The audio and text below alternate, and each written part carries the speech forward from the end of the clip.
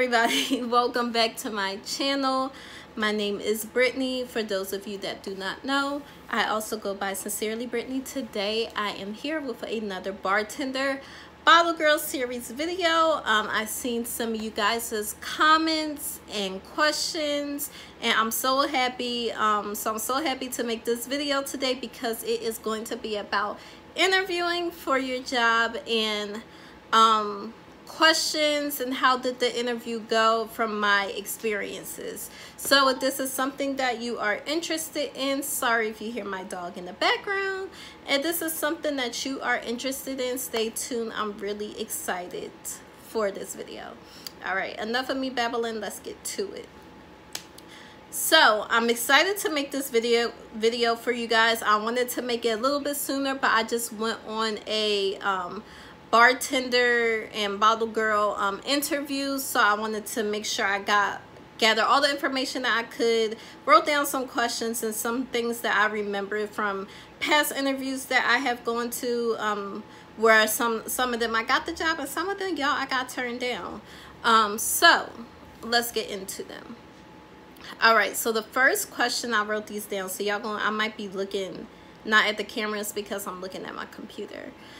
First question that I usually always get asked on the interview is, have you ever worked in a club environment before? I want to say 90% of the clubs and places that I interview for, especially the clubs, they ask me, have I ever worked in a club environment before?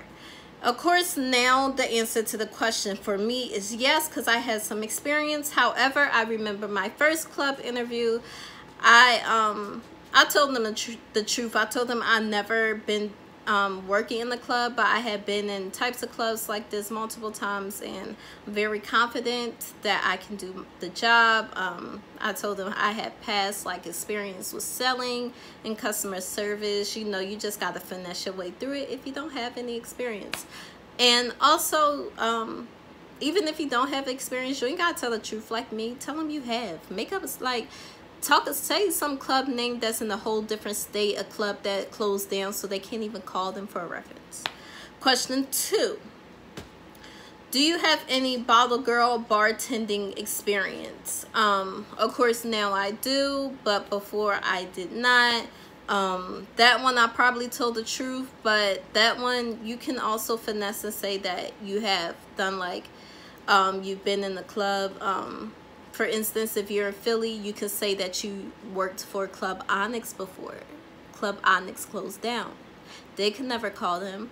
And when they ask, what did you do? All you got to tell them is, for a bottle girl, you served bottles. The way y'all went about that is you sold bottles to sections. Bottles cost, say, like $300. You got them from the back. Y'all did the light show. You prepared juices, sections, tables, that mess. That's how you can finesse that answer if you don't want to say you never had experience before. All right, question 3 was, what do you currently do? I've gotten asked that multiple times. Even on my bottle girl bartending resume, I actually have the university that I graduated from and the current job that I have.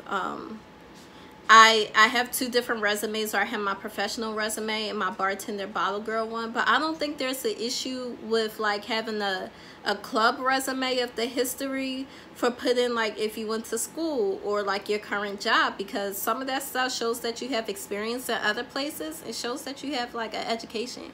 Even if you don't have club experiences, it shows that, oh, she went to school, she's probably gonna learn fast.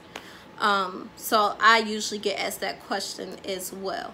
Number 4, and this is in one of the interviews that I bombed recently, but sometimes they will try and throw you off. I once was asked to name 5 types of Hennessy.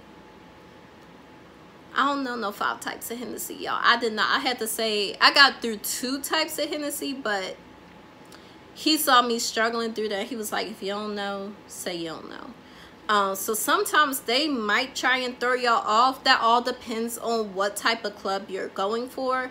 When I got asked this question, I was applying for in upscale gentlemen's clubs, And I might have talked about this in my first Bartending Bottle Girl series video. The difference is some of them are more like urban environment. You might hear more hip-hop stuff. And some clubs, if they're strip clubs, can be gentlemen's clubs where you'll get older crowds, variation of guys. They're older. They might have professional jobs, professional degrees. They tend to make a lot more money.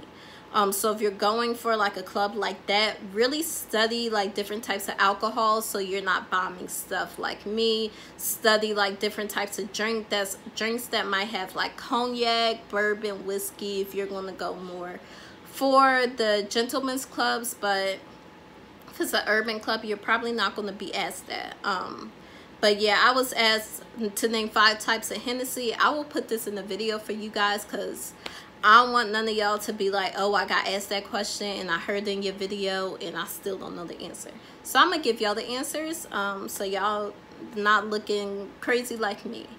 So there's 1 Hennessy XO, 2 Hennessy VSOP, 3 Hennessy Paradise Imperial, 4 Hennessy Black, and 5 Hennessy Richard. Remember those. I'm going to put it either here or here in the video. Write those down. Remember those. You're going to definitely get the job if you could probably name them. All right. Another question. Do you know anything about this club? And that's where, to me, Instagram, Snapchat stalking comes into play. Don't be afraid to stalk a club on Instagram, even if you don't follow them, because you'll get to see like what this club is about. You might really want to go down and scroll to the first picture on their Instagram because you'll find out how they started, who are the owners, when did they open. But you want to know something about the club because even though it's a nightclub, like a waitressing bottle girl club, people want to know that you do your research with any job. So definitely research the club if you can. However you got to do it, just get it done. 2, do you know anything about selling? One of the questions that I've bombed in the interview was they asked me how to make a specific drink. Of course, I got the drink right. The reason they were impressed is because they were like, you just possibly cost me extra money because you did not ask this customer did they want to upgrade to a premium brand.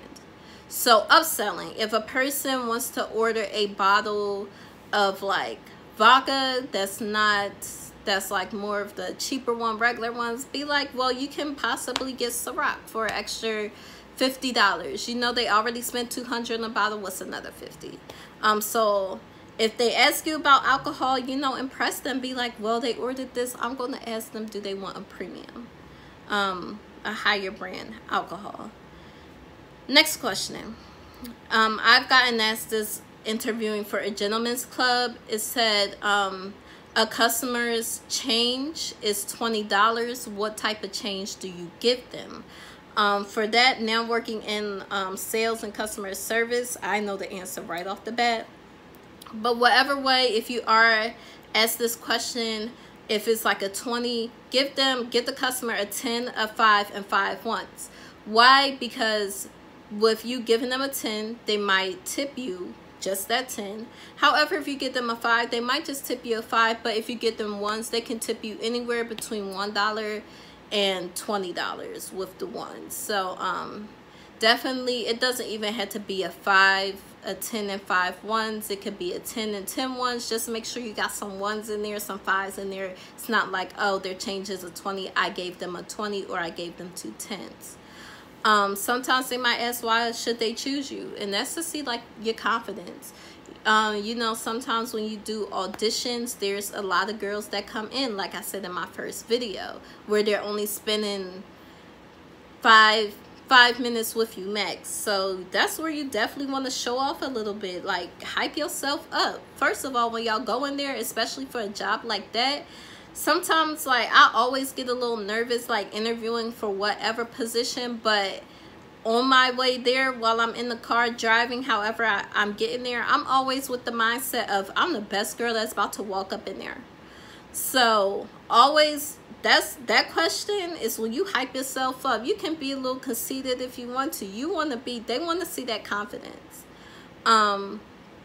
Next question. Some of them gentlemen's clubs, more gentlemen's clubs, will ask you, do you have any tattoos? Some of them don't really like tattoos like that, or some of them don't really like a lot of tattoos. They might ask you that. And another question that I've also been asked is, do you have any scars or stretch marks? If so, where? And y'all, like I told y'all in my video, my breast reduction video, that I had a breast reduction, I still have my scars that are healing up over here. I still have stretch marks like here from having big tits, and like here on my arms. So honestly, like, say no. Like, just say no if you don't, if they're, because honestly, most people, most girls have stretch marks and scars somewhere. Don't be embarrassed about them. Still be confident in yourself. Still wear what makes you feel confident. Like, I'm wearing this now and y'all can see them, and honestly, I always feel very confident. So you guys, that's the questions that I usually encounter in these interviews. I hope they help you. I hope some of my example answers help you guys as well. If you like this video, please like, comment, and subscribe. For people that are liking and commenting, thank you guys for the ongoing support. I see all of you guys' comments. I saw one comment that says she went to apply to a club in Chicago when she didn't get it, or they asked her, did she have waitressing experience? Like I said, y'all, even if y'all don't have experience, finesse it, because honestly, when you get hired, they're gonna have to train you anyway. So I hope that helps. Don't get discouraged by getting one rejection. I got multiple rejections, and I got multiple offers to work there. So definitely have confidence in yourself. I believe in you guys. I'm going to put a picture of an example photo that I submit, as well as hopefully I can get my bartending bottle girl resume somewhere in here so you guys can see that as well. But other than that, I hope to continue to hear from you guys with your experiences. If you guys are going to walk into clubs to apply, I wish you guys the best of luck. Please let me know if you get hired, and I'm rooting for y'all. Until next time, you guys, follow me on Instagram at Sincerely Brittany. I'm wearing Mochahannes tresses. Until next time, I don't know. Happy weekend, you guys. I'll talk to y'all later.